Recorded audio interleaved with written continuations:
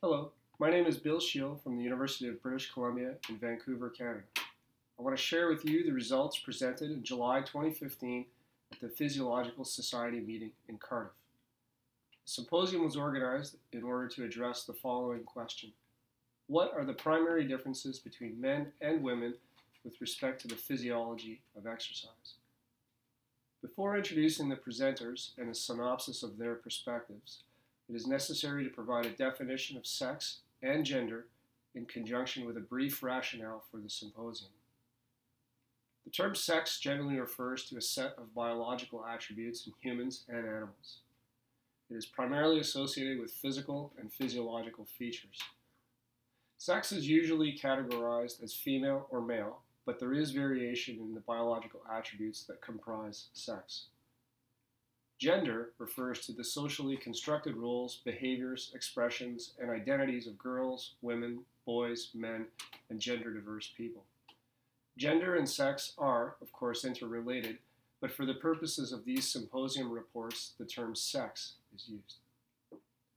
It has been argued that, except for reproductive function, general physiology has been traditionally defined in terms of the responses of the typical 70-kilogram man.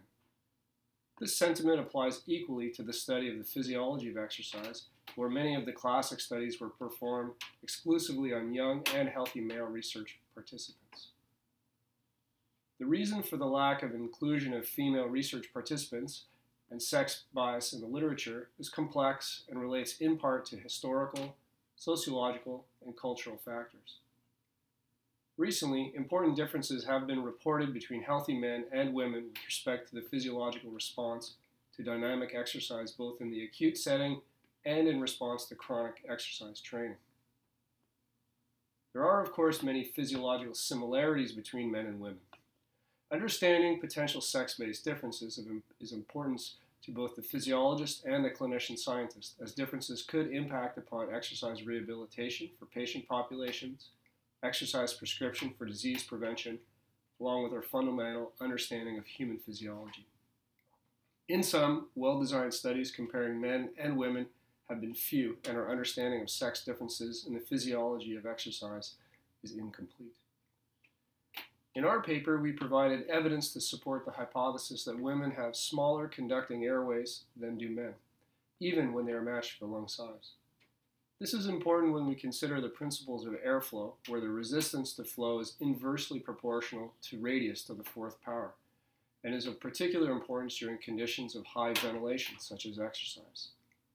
Women are more likely to experience expiratory flow limitation, exercise-induced arterial hypoxemia, and have a higher metabolic cost of breathing for a given ventilation. However, many fundamental questions remain unanswered. For example, how are the previously mentioned differences in airways expressed in healthy aging? How does a high work of respiratory muscle work affect blood flow distribution in men and women? Hypertension continues to be a significant health problem despite recent advances in treatment. The risk of hypertension is elevated with aging, and this appears to be more pronounced in older women despite the fact they have a lower risk relative to men until menopause. In the presentation by Dr. Hart, it's argued that the sympathetic nervous system regulates blood pressure and hypertension differently between men and women. For example, in healthy young women, the transduction of muscle sympathetic nerve activity into vasoconstriction is opposed by beta-adrenergic vasodilation. In contrast, in healthy young men, muscle sympathetic nerve activity is balanced by variability in cardiac output and vascular adrenergic responses. With increasing age, there is an elevated sympathetic nerve activity, which is associated with an increased risk of hypertension. The loss of estrogen with menopause is linked with the decrease in beta-adrenergic vasodilation and an increased risk of hypertension in older women. Dr. Green reviewed the effects of male and female sex hormones on the human vasculature. It was emphasized that the impacts of aging and the interplay with hormonal changes in artery function in the context of the menopause and puberty.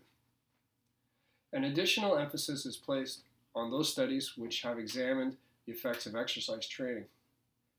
Dr. Green argues that sex differences exist in terms of the impact of age on arterial function and structure, and that cardiorespiratory fitness modulates these differences.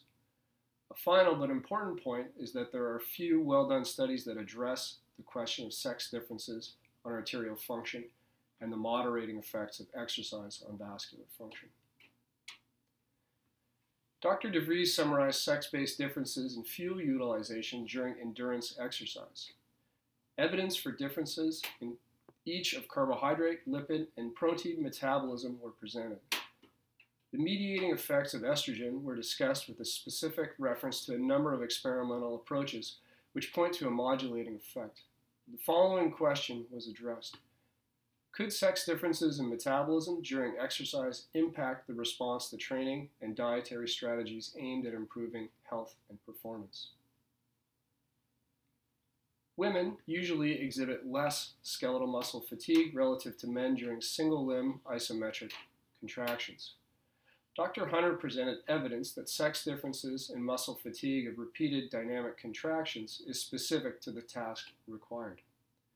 It becomes important to appreciate the velocity of shortening and the muscle group involved when making male-female comparisons.